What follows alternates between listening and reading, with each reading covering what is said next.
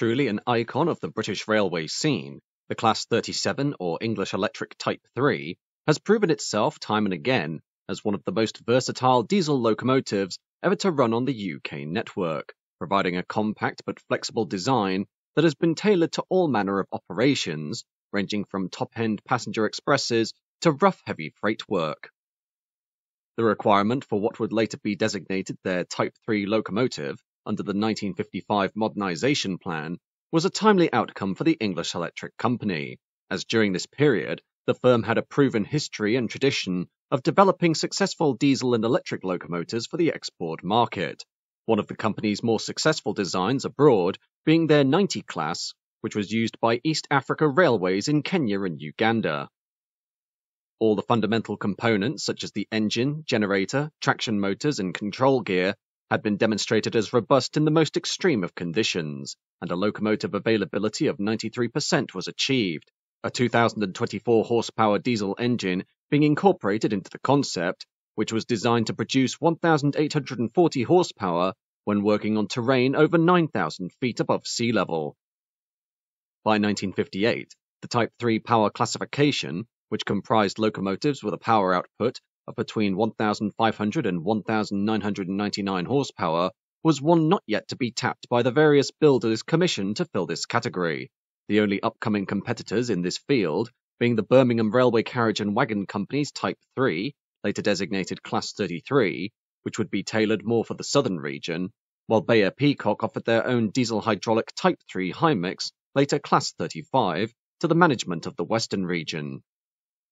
In the face of offerings from BRCW and Bayer Peacock, the British Transport Commission, or BTC, were impressed by English Electric's offer of a powerful, tried and tested design, built by engineers with considerable knowledge and experience in the field, and thus, without hesitation, the BTC awarded a construction contract to English Electric during 1959 for 42 locomotives based on the African design. These, however, would incorporate a D-rated 1,750 horsepower engine rather than the existing 2,024 horsepower unit, while many of the internal components were also based on the same designs as those present inside the larger English Electric Type 4, allowing production to be quicker and the cost to be lower. Construction of the type began at the Vulcan foundry in Newton-le-Willows, but even before the first 42 units had been completed, British Railways, in their eagerness to replace steam with diesel traction at the first opportunity, placed multiple repeat orders for the upcoming English Electric Type 3, with 309 units eventually being commissioned. This demand overwhelmed the capabilities of the Vulcan foundry, which, aside from its various export orders to fulfill, was also in the process of delivering the English Electric Type 4s, later Class 40, the flagship Type 5 Deltics or Class 55s for the East Coast Main Line, their smaller batch of 10 English Electric Type 2s or Class 23 Baby Deltics, and the ubiquitous English Electric Type 1, later Class 20, thus meaning much of the work on the Type 3s was subcontracted to Robert Stevenson and Hawthorne at Darlington. Eventually, the first Type 3 D6700 was rolled out of the factory on December 2, 1960, and was officially allocated to Stratford Depot in East London for use on the Great Eastern Main Line out of London Liverpool Street. Initial allocations for Type 3s, upon their delivery from the Vulcan foundry, being Stratford, March in Cambridgeshire, Norwich Thorpe Depot, Ipswich, Hull Dairycoats, Sheffield Darnall, later Tinsley from 1964, Thornaby, Gateshead on Tyneside, Cardiff Canton, and Landor near Swansea. In terms of differences between the classes as delivered, many of these machines varied in weight, with the first 120 examples being 102 tons, while the latter units weighed 105 tons, though in order to reflect their mixed-use role, all builds were fitted with Clayton RO 2500 steam heat boilers for older forms of coaching stock, but with many either removed or isolated from the outset for dedicated freight work, and all Type 3s came as standard with no suspended English Electric 538/1A traction motors. Furthermore, English Electric incorporated the same CoCo CP7 bogies within the Type 3s as they had for the Deltics, thereby meaning on a Class 37 bogie, one is able to observe the fittings for the Deltics cab steps, and vice versa, with these bogies being interchangeable between the two locomotive types. At the same time, The Type 3s continue to maintain English Electric's nose design for their diesel locomotives. Reasons as to this aesthetic choice ranging from either crash protection purposes, preventing drivers from becoming mesmerized by the track sleepers, or taken as an influence from the famous cab units of the United States, such as the EMD F7 and Alco PA. The Type 3s entered traffic with a permitted top speed of 90 miles an hour, though plans were made to increase their top speed to 100 miles an hour for the western region in order to introduce a new high-speed service between London and Bristol, with 18 examples being modified for this service during April 1966 and operated in double-headed formation, though ultimately, due to excessive wear caused by constant high-speed running, these trials had ended by the turn of 1967, with single brush Type 4s working 90-mile-an-hour services instead. Sadly, the start of the Type 3's life in service was not one without problems, most notably the inability of the class to meet the 93% availability figures of the East African 90 class, with British Type 3s, at most, struggling to attain 85% availability, while on December 17, 1965, D6983 became the first unit written off when it collided with derailed Brush Type 4 D1671 near Bridgend, becoming the youngest British locomotive to be scrapped after only 13 months of work.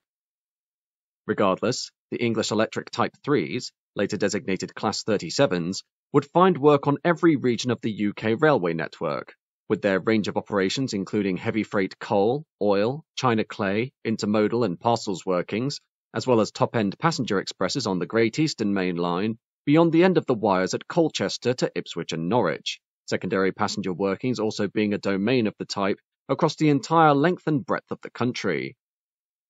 With the onset of standardization in the early 1970s, as a means of cutting down the vast array of Modernisation Era diesel locomotive types, the Class 37s were allocated as the primary Type 3 locomotive, and were capable of working all manner of loads, either individually or in pairs and trios. The high-demand Scottish coal trains out of Glasgow's Moss End Yard often requiring the use of up to 3 locomotives to haul a single service.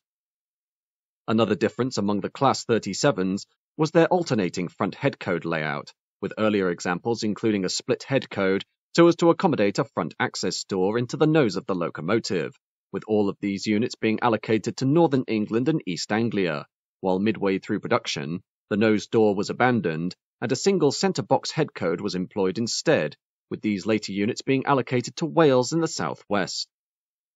By the 1980s, Class 37s were essentially the backbone of British Rail's operations across the UK, supporting all manner of work and seeing various modifications administered in order to make them suitable for the ever-changing railway market, some examples being fitted with electric train heating or ETH equipment, thus becoming the Class 37/4, and were used initially on the Far North Line, the West Highland Line, the Welsh Marches Line, and services around Bristol and South Wales.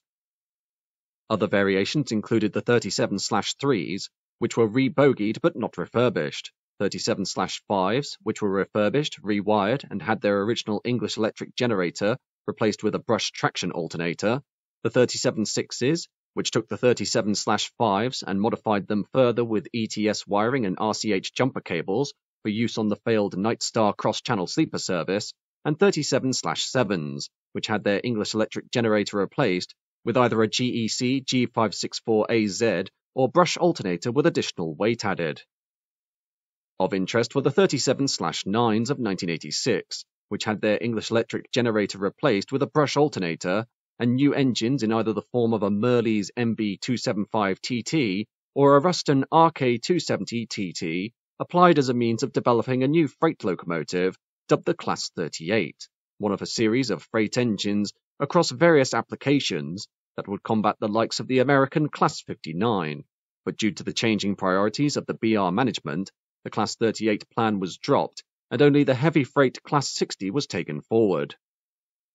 Come the 1990s and the start of privatization, an imperative of the new private companies was the replacement of Modernisation Plan era locomotives in favour of stronger and more flexible alternatives, the freight sector responding in the form of the Class 66, which provided a highly flexible machine that could cover both heavy and lightweight applications, with redundant Class 37s under ownership of the primary freight operator, EWS, being either sold to other companies or scrapped.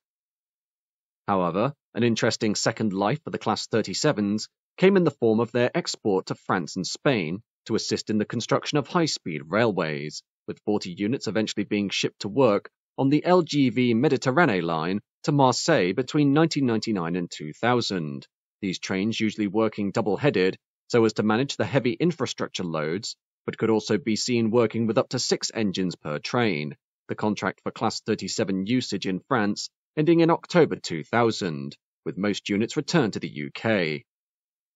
For passenger operations, routine high-end work for the Class 37s had long given way to electric and diesel multiple units by the turn of the new millennium, though these machines could still find regular service on secondary passenger trains, including services around the South Wales Valleys, the Holyhead to Birmingham via Chester service, various trains in the Norfolk Broads, and the Caledonian Sleeper in Scotland, as well as various charters and ad hoc workings.